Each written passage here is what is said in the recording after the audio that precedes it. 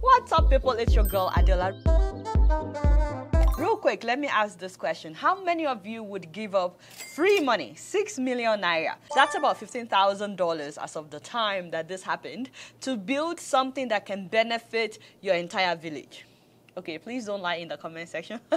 Many of you would take that money sharp. And that is why we have to celebrate this brother.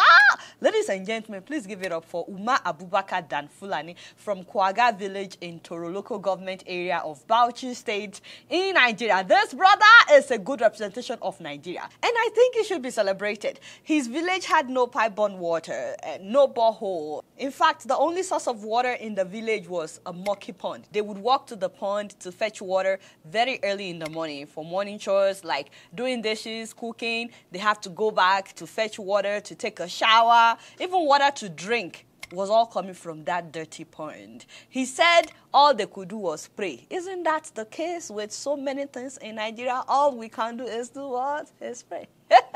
Jesus. But some people have collected the money that they are supposed to use to fix our problem. Some people keep doing what? They keep praying. So the good thing though is that Umar focused on his studies. He went through primary school, secondary school, and then for university, he had to sponsor himself by washing cars in Abuja. In fact, it's been 10 years since he started his own car wash business in Abuja, and that was how he sponsored himself. He's now a graduate of environmental biology from the University of Maiduguri. He's also doing his NYC at the moment, but guess what? He saw an ad on Twitter by a digital firm that is based in Texas, US, called Shibnobi. They were asking for volunteers in Nigeria, anybody with basic computer knowledge. Again, my people, you know, I talk about you enrolling your children for coding lesson. There's a scholarship right now. I've been asking the coding people, how many people have applied? They said people are not applying. I said, I don't understand.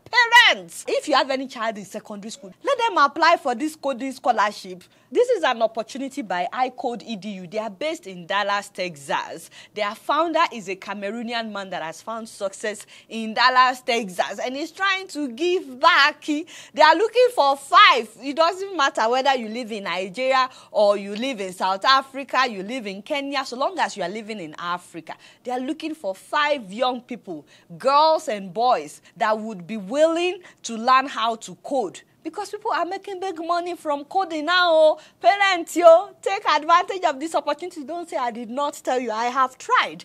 Now, let us go back to Boda Umar. Thank God that he has basic knowledge in computer. That's the reason he was able to apply, and guess what? He got the job. And then when he started working with them and they got to know him better, he talked about his struggles growing up, going to fetch water, having to sponsor himself through school by washing cars. And the CEO of Shibnobi, that is Cliff Fetner, was very impressed by Umar that he offered to give him 6 million naira cash just to dash him. You know what he did? He turned down 6 million naira. He turned it down and asked if the CEO wouldn't mind building a borehole for his village instead. Wow. So that was how the company donated the 6 million that they were supposed to give him. And the community also raised 2 million naira, making it 8 million naira. And with that, they built a 100-meter borehole with a steel overhead tank of 30,000 liters and a solar panel to operate it, so they don't have to depend on NEPA. So today, the people of Kwaga village now have clean water to drink, to cook, to do all kinds of household chores right in their community. They no longer have to trek to the dirty pond. Amen, somebody. You see how many people will do that? This man is the definition of selflessness. I'm telling you, where so many of our selfish politicians are stealing the money meant for the development of our communities. Don't be surprised if somebody somewhere is sitting on the money that they were supposed to have used to provide water for this same community a long time ago. Let this man inspire you today to learn to put others first. It's okay. Selflessness. 6 million naira, just like that. It's like he dashed his community. How many people would do that? Let this man inspire you to put others first.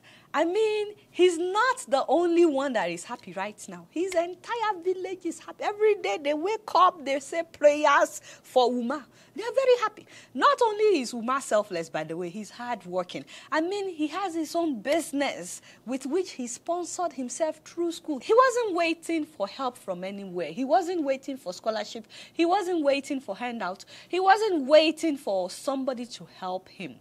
He helped himself. I say that a lot on this show that, you know, sometimes we have graduates that have been trying to get jobs for so long and you're not getting. And I keep asking, what is it that you can do that can make you money? Don't worry if anybody is looking down on you. I know maybe some people were laughing at him when they saw him washing cars. But guess what?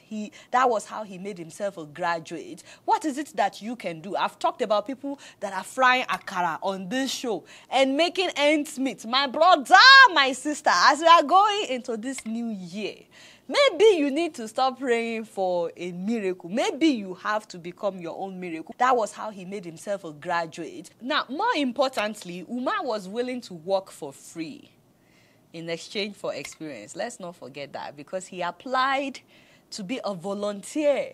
There are so many graduates today looking for jobs. Instead of waiting for a lucrative job, he took a volunteering opportunity. I know he had his business on the side, but he still applied to be a volunteer and see what came out of it. I'm really hoping that Umar will inspire all of us today to work hard, to volunteer, to be selfless, and to be the answer to our own prayers. Let God use you, my brothers and my sisters. Have you thought about what you can do besides praying? Is it electricity that you need in your community and you studied electrical engineering? Can you partner with some of your colleagues? Maybe you can generate electricity for your room or your house, or who knows, your community. We're so proud of Umar, honestly, and we really, really appreciate him just in time for Christmas. So what are you doing to put a smile on somebody's face this Christmas, this new year? I didn't update you guys after Christmas last year because I had COVID, my baby had COVID, my whole family had COVID. We were also sick for like a month. It was a lot, we were down. But just like we did the previous year, last year we distributed 1 ton of chicken, that is 1,000 kilos of fresh chicken, as well as 500 bags of well-packaged gari from Tunde Laniran Farms, the best gari farm in Nigeria as far as I'm concerned. We spent a lot of money. I know we didn't do any fundraising on that. We used personal money. And huge shout out to some people that heard about what we were doing and decided to contribute. First of all, Auntie Grace Ofuri of Lifeguard International donated 1 million naira. Ooh, father. When she heard about what we were doing, she donated 1 million. Auntie Grace, you have done well. I am so grateful once again for Pastor Shola Ajagbe and his team in Ibadan that helped us to distribute these items in rural villages. We told them only remote places in Oyo State, in Osun State, in Kwara State. More than 1,100 families benefited from this. And what I love the most is how Pastor Shola Ajagbe wrote